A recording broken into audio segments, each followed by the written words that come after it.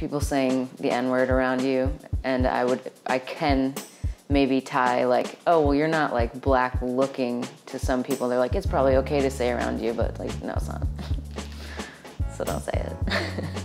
Oh, black woman, you are so beautiful and strong. Even on the days where life's woes try to beat you down and make you feel otherwise, you're still unmatched.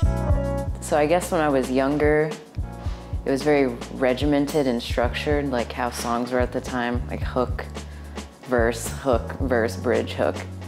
And then as I grew up, I started listening to artists like Erykah Badu and being introduced to people like Jill Scott and Solange, and was really inspired by the lack of boundaries that they had, not only in their creation, but in their persona. Like they're all super weird in the best way. And I was really hungry for that.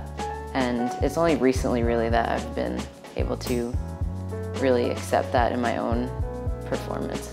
I do recognize that I have tremendous privilege being ambiguous to some people, and just the responsibility with that, acknowledging it and passing over the mic and listening in spaces where that is appropriate. I draw strength from being a black queer woman from my ancestors and just the responsibility that comes with that title. I mean, we're only here for a finite amount of time, and I cannot be what I literally am not.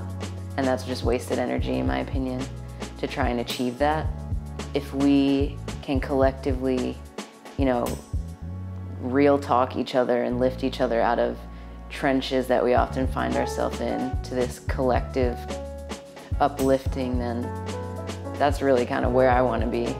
And I don't really see the point in wasting the time in trying to be something when it doesn't serve me, and I can't do it, you know?